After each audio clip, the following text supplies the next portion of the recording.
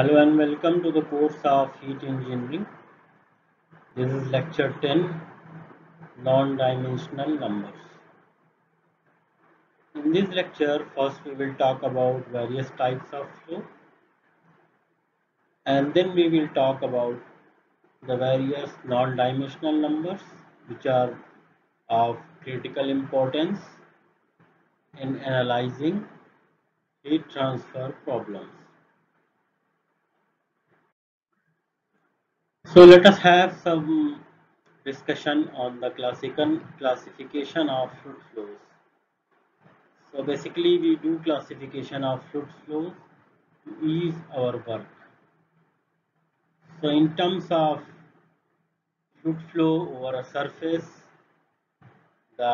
we can say that a fluid flow is an external flow if an unbounded fluid flow over a surface is happening, such as over a car, over a pipe, over a plate, over a building, etc.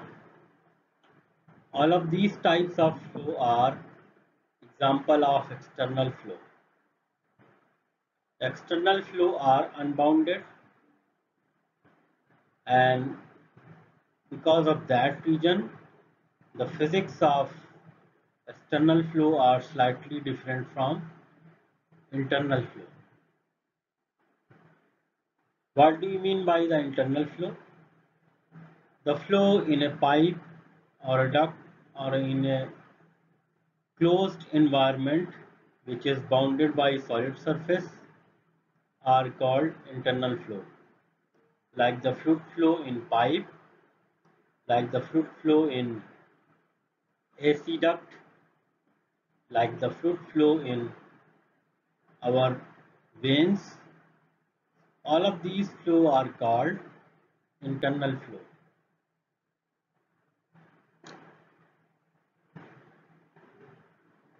If the pipe or the duct is partially filled, then it will be called open channel flow.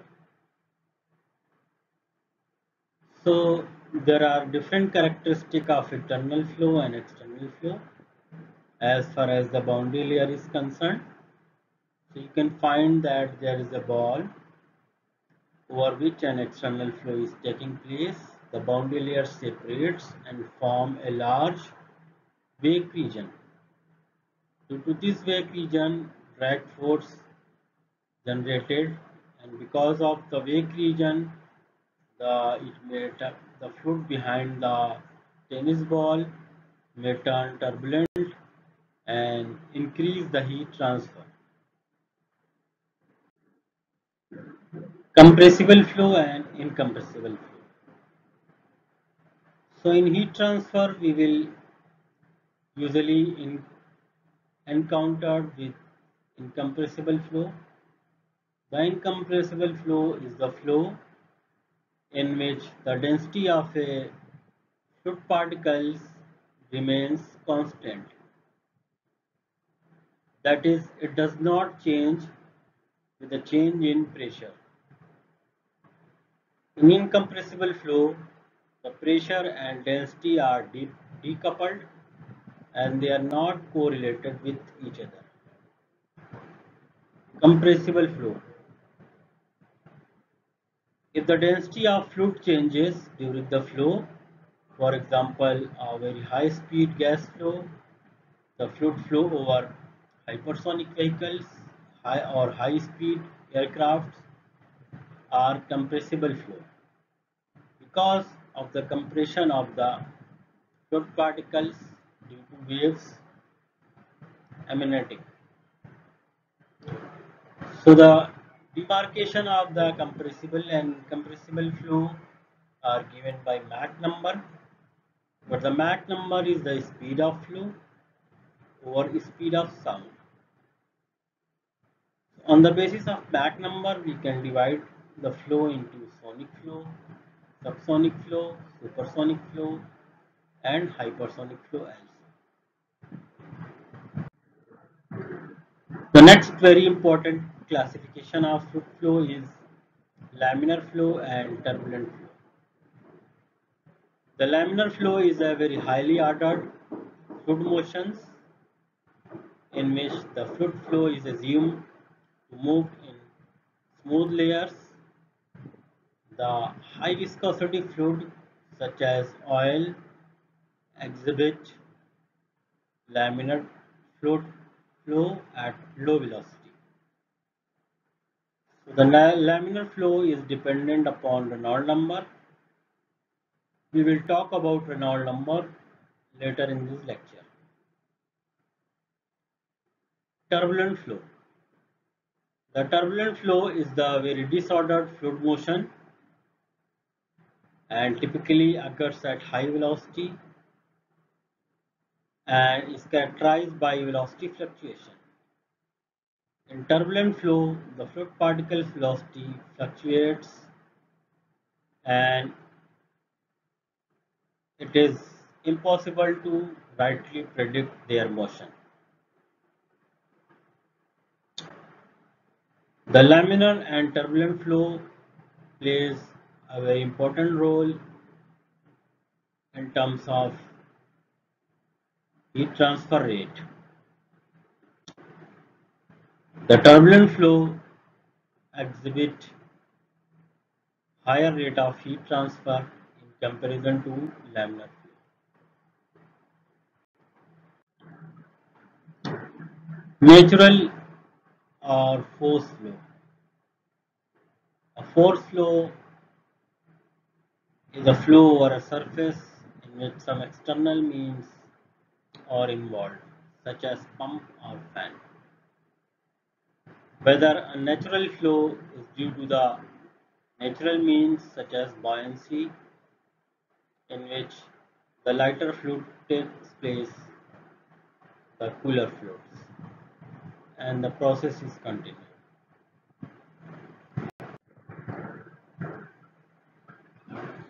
Another type of flow is 1, 2, and 3-dimensional flow.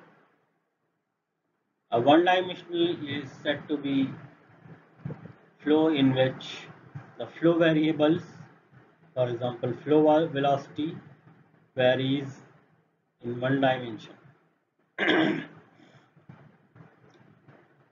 The flow is one-dimensional, two-dimensional, or three-dimensional, depends upon frame of reference. So, if the fluid flow parameters are varying only in one direction, then the fluid flow will be called one-dimensional flow. For example, fluid flow in a syringe can be considered as one-dimensional. Fluid flow over a plane may be considered as two-dimensional.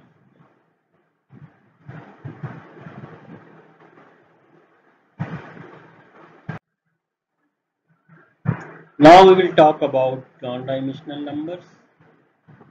The non-dimensional numbers are very convenient in studying the various phenomena. So non-dimensional numbers reduce effort by grouping the dimensional number into such a way that the group doesn't have a dimension. For example, Nusselt number, Prandtl number, Reynolds number. Often these non-dimensional numbers are the ratio of two important parameters which occurs in heat transfer or fluid flow.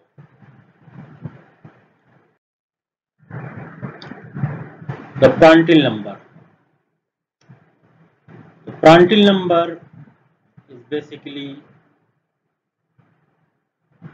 gives the diffusivity of momentum over molecular diffusivity of heat. It is nu by alpha, where nu is kinematic viscosity and alpha is thermal diffusivity. If Prandtl number is large, it means that molecular diffusivity of momentum is dominating and the diffusion of heat is less comparison to the diffusion of mass and momentum. So in case of Prandtl number of gases which are nearly 1, which indicates that the diffusion of momentum and heat will be at the same rate. So the velocity and thermal boundary layer will coincide with each other. The Prandtl number is 1.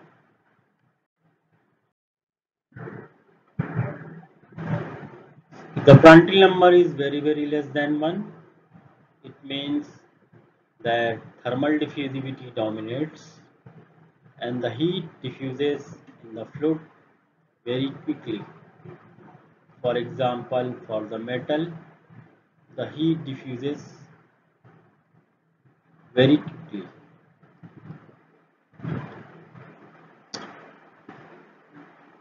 In the right side, you can find the list in which there are different fluids with their Prandtl number.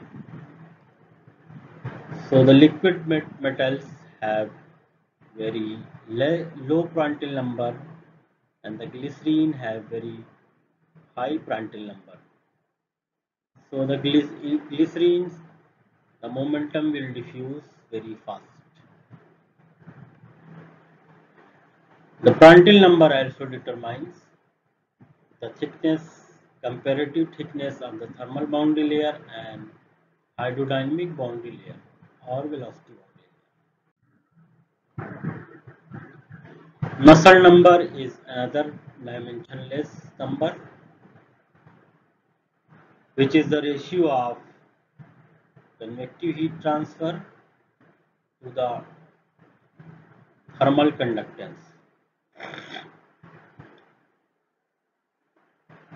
So if you calculate the Nusselt number, it comes as HL by K, where L is the characteristic length. If the Nusselt number is very high, it means convective heat transfer is dominating.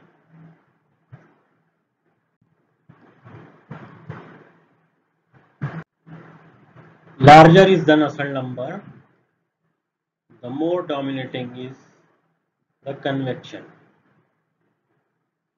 So the Nusselt number represent the enhancement of heat transfer through a fluid layer as a result of convection relative to the conduction across the same fluid layer.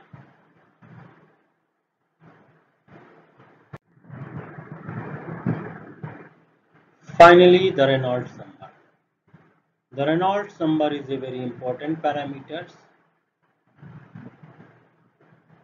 and it is a critical number to decide whether the flow is laminar or turbulent.